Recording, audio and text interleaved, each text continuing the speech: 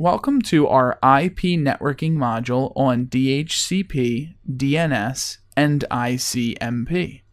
Dynamic Host Configuration Protocol, or DHCP, is a commonly used client-server protocol that utilizes UDP. When clients join a new network, they can broadcast a request for configuration information. A DHCP server will then send out unique IP addresses, and this automates the configuration for IP address information on your hosts. IP addresses are leased out from a range, which is referred to as a scope. All of the hosts that successfully join using DHCP will be automatically configured with the location of important resources, such as the default gateway. DORA is the sequence of actions that occurs when a system joins a network and requests and receives information via DHCP. The DHCP leasing process is described by DORA. The first step is discover, where the client connects to a network and broadcasts a DHCP discover message.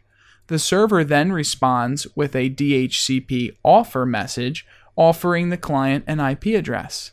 The client chooses the DHCP offer it receives and then sends a DHCP request message accepting the proper information from that server. The server then sends a DHCP acknowledgement message to the client, letting the client know that it has successfully been assigned that IP address. The DHCP server issues the IP address for a certain amount of time known as a lease.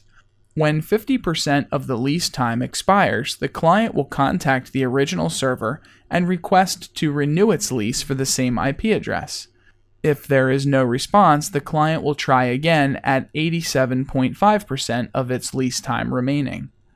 You should be aware that rogue DHCP servers are a major threat because an attacker can redirect your users to rogue networks and default gateways. You should be familiar with this for the CISSP examination. With today's enterprise environments, it is no longer acceptable to have only one DHCP or DNS server because you will not have high availability if one of the servers goes offline. It is common to use a split or shared DHCP scope, which allows you to have redundancy. DHCP forwarding with a DHCP relay agent is an option that allows you to place a DHCP server outside your subnet, letting a router forward broadcast traffic. Split DNS is a best practice which allows you to have two DNS servers, one internal for locating your internal domain resources, and one external DNS server to connect to internet resources. You should remember for the CISSP examination that split DNS is a best practice and involves two servers, one internal and one external. DNS stands for Domain Name Service, and this allows us to translate human-readable host names like msn.com into the IP addresses that are used to transmit traffic to and from sites on the internet. Host names are divided into areas called zones, and the DNS server that holds resource records for a particular zone is known as the authoritative DNS server for that zone. You will most likely have two DNS servers in your environment, one in your local area network to resolve private resources, and a public DNS server used on your wide area network, typically through your internet service provider, to allow your employees to connect to resources on the internet.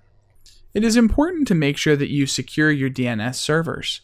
Previously, we discussed split DNS, which is where you have two DNS servers, one for your internal traffic and one for your external traffic. This allows name resolution for your internal network hosts to be separated from name resolution for public addresses.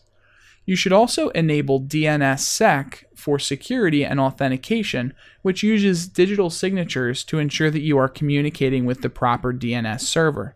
You should remember for the CISSP examination that DNSSEC is a way to secure domain name service. You should also limit your DNS interface access. If DNS is multi-homed, you should indicate in the properties of the server the interface to listen for name requests. You should also block zone transfers which use TCP port 53. and you should use digitally signed, secure dynamic updates to ensure that no one tampers with your DNS servers.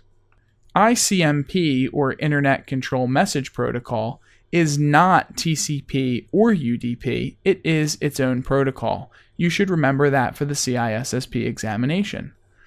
ICMP is a simple message protocol which supports Internet Protocol, but it can be misused by attackers to create many different types of hazards on your network, including data exfiltration. It allows you to check status and also provides error messages in case there is network congestion, a sending failure, or a downed link. You may be familiar with the ping utility, which uses this protocol to check to see if a system is online using an ICMP echo request and reply message. Routers will put ICMP messages into IP datagrams to indicate that a message could not be delivered or that some other problem occurred. Simple Network Management Protocol, or SNMP, is another technology that is commonly used to manage networks. The previous versions of this technology did have some security issues, but version 3 is considered to be secure. This concludes our IP networking module. Thank you for watching.